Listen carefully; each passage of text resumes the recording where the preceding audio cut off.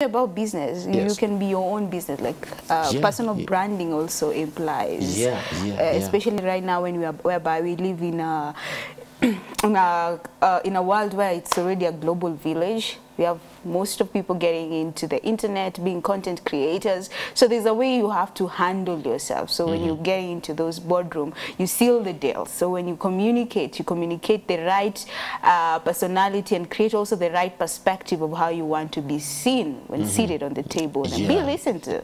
And of course, we need to understand this. When we talk about branding, we are not talking about big companies, because we're talking about branding and someone thinks of Safaricom, Apple, ama unafikiria kuhusu Google. We're not talking about big businesses, because even that small business, that SME needs branding. Absolutely. Because if you just think branding is just for big corporates, then you've got it wrong.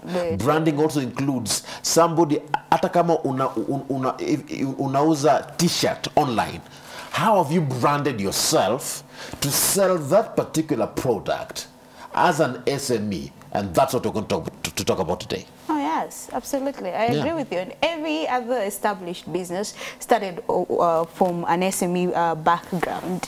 So there's always steps to be taken, and the correct strategy is the way to go. And that's when branding is actually very important. Yes. And I've got 5 tips. Okay. Did you implement these 5 tips? Because you know you tried a couple of businesses that failed. I've done a few businesses, and now I'll give tips based on something that I recommend. It may work for some, it may not work for others, but I believe it will work for most people.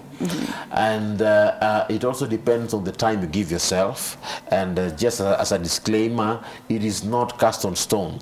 You can, I believe that these are things you can try, pole pole, because biashara unajaribu, just get yourself out there and do it. I'm not saying that if you do this, it will work immediately, that it will give you 100% results overnight. No. But it can work. Yes, it can. I believe it can work. Absolutely. I'm looking forward to the tips that you're about to give. And also, I think the important thing is just cut your coat according to your cloth. Like customize whatever tips that we're going to give, or different angles when it comes to branding and what is important strategies as well. Customize it to what you feel suits your business, because not everything will actually work for your business. So take a couple and run with it. Because remember, businesses are different. We have large corporates, we have the SMEs. You've been talking about them for a long time, and businesses are different. Anyway, let's get it. Tuanze jamani. Number 1. Identify your brand. Oh yes. Get an identity. Yes. What are you doing? How should people see you? How should people identify your business? What makes you stand out?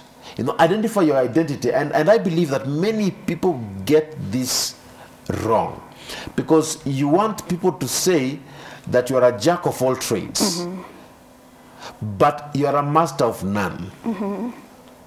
Be a master of something. When somebody looks at you, they should think of something. If you look at Ramaguko, what's the first thing that comes into your mind? That's your identity.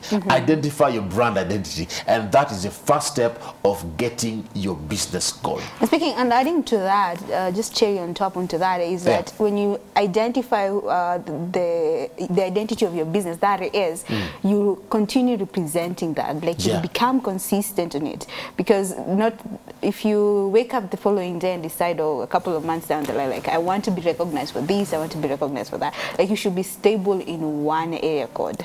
Actually, what you need to do is find out what you want to do. And if someone can ask you a question, describe your company in a sentence.